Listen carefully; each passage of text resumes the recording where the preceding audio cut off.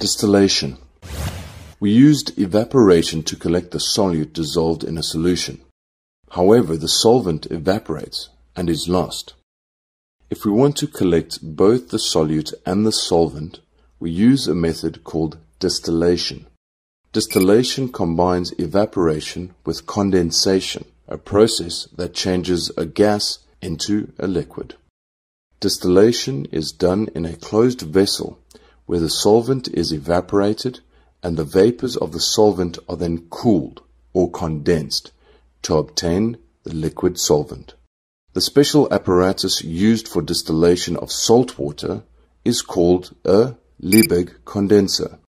The apparatus is first set up for the experiment. The distillation flask has a side arm that is inserted into a one-hole stopper by applying gentle pressure using a twisting motion. The distillation flask is clamped to a stand with enough room for a Bunsen burner to be placed underneath it. A thermometer is inserted into a one-hole stopper and the stopper placed in the opening of the flask. The level of the thermometer is adjusted so that the bulb is at the same level as the side arm. The Liebig condenser consists of a long inner tube, or the condensing tube, surrounded by a glass jacket which has two side arms. One is an inlet for cold water, and the other is an outlet for warm water. The Liebig condenser is clamped to a stand at an angle that matches the angle between the flask side arm and the flask. The flask's sidearm stopper is inserted into the opening of the Libby condenser's condensing tube.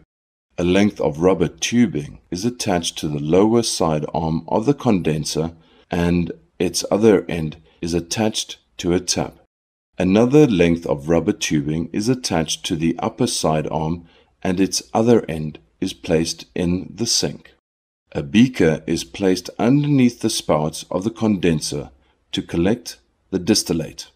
The Bunsen burner is lit and placed underneath the distillation flask. The water in the flask evaporates to form water vapor, which rises and travels through the condensing tube. The jacket of cold water cools the water vapor in the condensing tube. The continuous flow of cold water through the jacket of the condenser keeps the tube cool.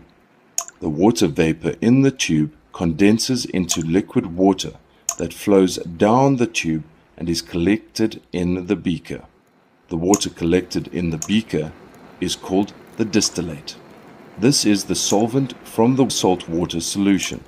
When all the water in the saltwater solution has evaporated, the salt is left behind and can be collected from the distillation flask.